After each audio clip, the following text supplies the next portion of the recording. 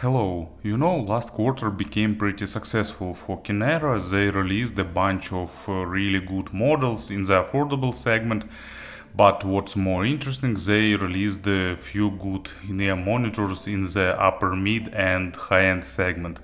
I already reviewed Imperial Boulder 2, and today we'll talk about the other model from their Imperial series. It's Skuld. By specs and by bit by design and other stuff, it reminds their Norn model, but there are a lot of differences, and that makes this model really interesting. It's a 5 balanced armature in-ear monitors using, if I remember right, 3 Sonion drivers and 2 custom ones. Of course, as usual, Kinera did their best to release the most beautiful model you've ever seen, and the price is set about $550, and now we'll have a closer look and find out why it's so. Package is traditional for the Kinera, hexagonal in shape, wrapped in plastic, looks pretty attractive. There are some interesting references about the name, about some quote, and so on. So, as usual with Kinera earphones, you're also getting a piece of interesting history. On the backside, not Sonion, 3 Knowles balanced armatures plus 2 Kinera custom ones.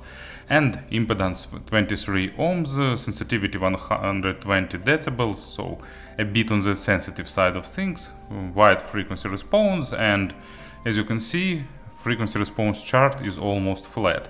And also here is the list of what you'll get inside. So let's open the box. As usual, opening of the box for Kinera earphones is a pleasant experience. They always delivering nice stylish designs both inside and outside. So really tight fitting lid.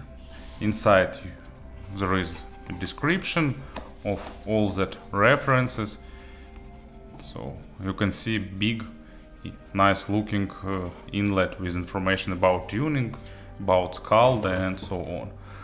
Short user manual, silica gel, and type E final audio tips manual. As usual, you will get a nice set of tips. So 5 pair of final audio tips, and in my opinion it's the best option. One can get 2 pair of foams, adapters for the balanced Pentacon connector used here. So let's get earpieces out and let's put box away. And here inside of this case a bunch of extra tips. So black silicone, gray silicone with blue inner tubes. So you can see that there are a lot of tips and accessories. Even the cleaning tool is present. And here are earpieces themselves. Let me probably zoom in a little bit. It's too much. Slight. Yeah, probably this way it will be optimal. As usual, in terms of design, they are great, and with each other model, Kinera managed to find something new and beautiful. For example, if you look at this faceplate in frontal projection, you see that interesting grid-like texture. But when you turn it sideways, some transparent pieces started glowing, and you finding out that this faceplate even more complicated than it looks at first sight. And they used similar glittering pieces here and there, some gold inserts, so really cool model that looks bright, and at the same time it not looks too bright. And in terms of design, it's traditional shape, fitting nicely into ears with good extended spouts. That means even slightly above average sound isolation. Shells are not transparent, so I can see some drivers inside, but it's not that case when you can count them or see the internals. There are 3 separate bores in the spout, so probably they organized in 3 ways with separate bores for each one. There is no lip for holding the tips, but spout extends a little bit to the end, so it holds tips pretty normally. So, and of course, needless to say that build quality is superb and they look solid. Stock cable is also pretty nice. It's silver plated copper, it's soft. I reviewed Kinera cables recently, and actually that mid-segment silver-plated copper cable was harder than this one. Stock cable for Skuld is soft.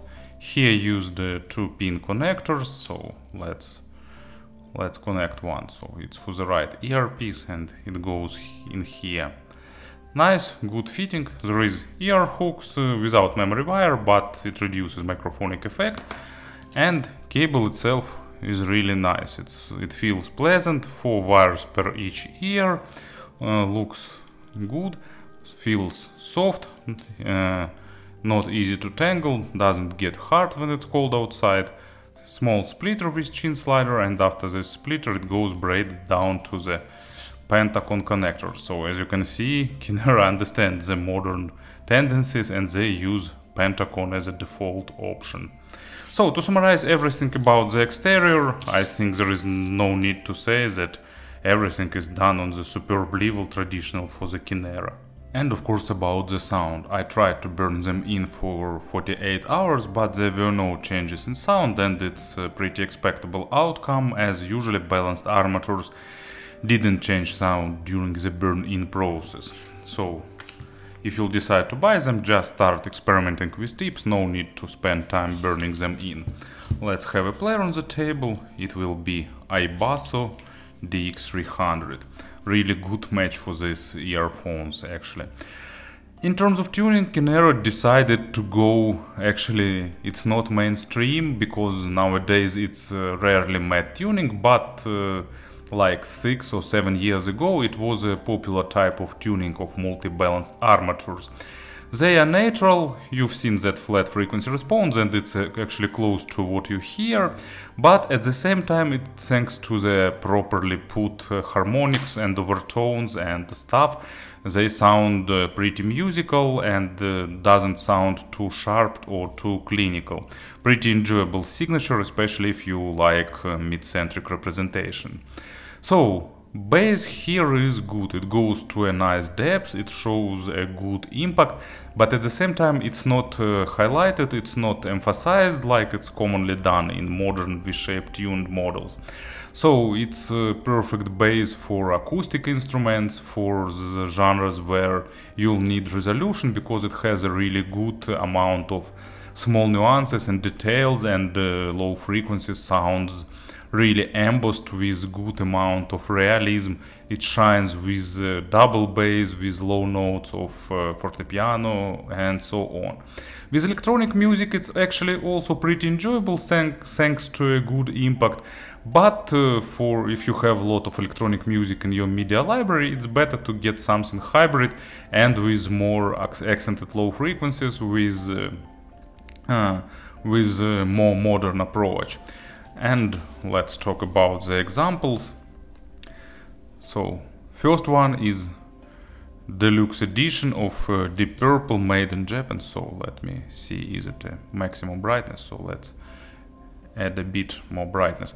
So I like this live album, it's one of the greatest in the history of rock, and of course you understand why Smoke on the Water is here, because that part when bass guitar enters sounds really superb, and thanks to the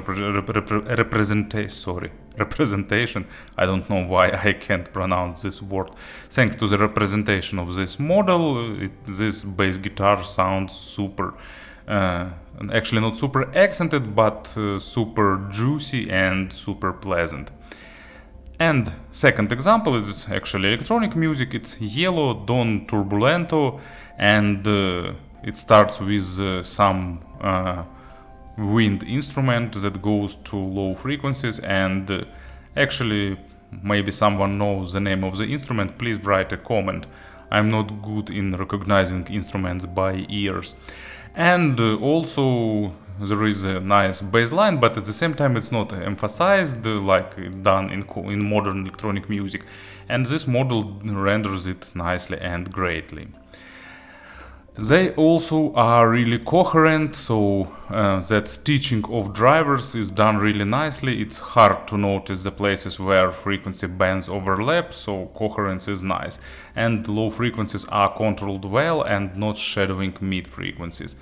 Mids are natural, slightly more focused on the micro contrast, but not going too much in this aspect, and not trying to be super clinical or super analytical, because they also distribute weight really nicely, and that gives a good body to the vocal and to the instruments. They're not highlighting emotions, so in this aspect they will just play what is present in the record. They require some good recorded material, but they are not super clinical or super analytical in this aspect. Also, you need to notice that they don't have a traditional upper mids bump, and that means that you need to use a little bit to that representation, but actually it happens really fast because resolution and control here is really nice. Imaginary stage is noticeably above average in width, slightly less big in depth, but still shows nice depth layer separation. And first example, it's Led Zeppelin, Kashmir, pretty complex track that requires nice resolution and control, and this earphones plays it nicely. And at the same time, this track doesn't like super analytical earphones, because it loses liveliness and emotions, and that doesn't happen with Kinera Skuld. And actually, second example of the classics, I Want to Break Free.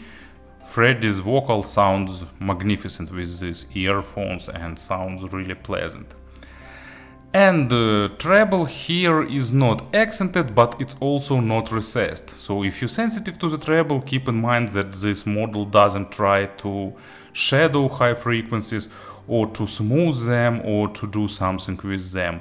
But at the same time, they're not highlighting them. And in terms of resolution, attacks and decays, it's just traditional balanced armatures, resolving nice, a bit lightweight, clean and crisp. Extension is above average, so they require tracks with properly recorded treble. Otherwise, they will show that something is wrong with treble. And in general, they show nice nice overtone saturation, slightly better than basic layering, and in general, treble is pretty good for this segment and price tier. And first example, it's John Carpenter, Abyss, and it's interesting retro wave track. John Carpenter is a great director who created many classical horror movies, but also soundtracks for many of them he composed himself, and this track sounds really interesting and pleasant, and it has a lot of synthesizers that goes high to the treble area, and it requires nice control to separate all that samples from one from another, and these earphones play it pretty well. And second one is just Hiromi Uehara, Labirynth, great track, great fortepiano, nice record quality, and that means a lot of overtones that goes to the high frequency area, and this model played nicely. Not absolutely perfectly, but on a really good level. In terms of pairing, they require some player with a black background. They don't require some powerful source. Actually, they plays better with sources with low volume, because they are really sensitive, 120 decibels. And that means that you need something with black background. And you need a player of at least mid segment, but basically entry top segment is also really good with them. Speaking about the compressions, there are a lot of models actually, but I already mentioned Kinera Norn. Norn is more V-shaped and has more weight on the low frequencies. But there are a lot of hybrid models. I won't do comparisons with hybrids, because hybrids usually means more weighty low frequencies, more air pumped, and so on. Let's try to recall some balanced armature models. And actually Hibi Crystal 6. Crystal 6 is a bit more monitoring and focused on the micro contrast, slightly more analytical sounding. Actually it deserves its name, crystal, sounding more crystal-like. And AudioSense AudioSense T800 and DT600, they are pure balanced armatures, but they are more V-shaped. They have more accents on the lows and in the treble area, sounding more fun. Fios FA9 is also a pretty natural balanced armature earphones, but FA9 slightly less weighty on the mid frequencies and a bit better extended on the trebles and a bit better doing treble layering. Some other multi-balanced armature models that I can't recall right now, probably. But it was a model that I wanted to mention, that I did A/B comparisons. So, to summarize everything, really good model, especially if you listen to so-called audiophilic genres, if you want to enjoy small nuances and details, if you like mid-centric representation, it's definitely a model worth considering. And add here a good price for this value and extremely stylish, unique, actually it's unique design. You understand why Kinera Skuld received so many positive feedback. Thank you for listening, thank you for your attention, and of course have a nice day.